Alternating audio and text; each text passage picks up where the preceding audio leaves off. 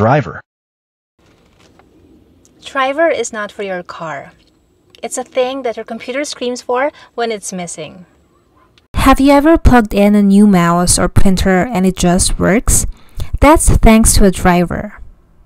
A driver is like a translator between your computer and your hardware. It tells the operating system how to talk to your device. Without the right driver, your computer's like, I see it, but I have no idea what to do with it. Now here's the weird part. Have you ever checked your device driver and seen the date June 21, 2006? It's not a mistake or a glitch. Microsoft intentionally sets the date that far back for its generic drivers.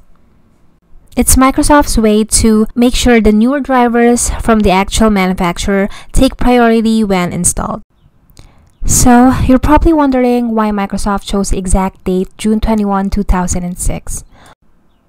There are some theories that says June 2006 aligns closely with the release development phase of Windows Vista. So the next time you see 2006 in your driver, there's no need to panic. It's just Windows stepping aside for the better drivers.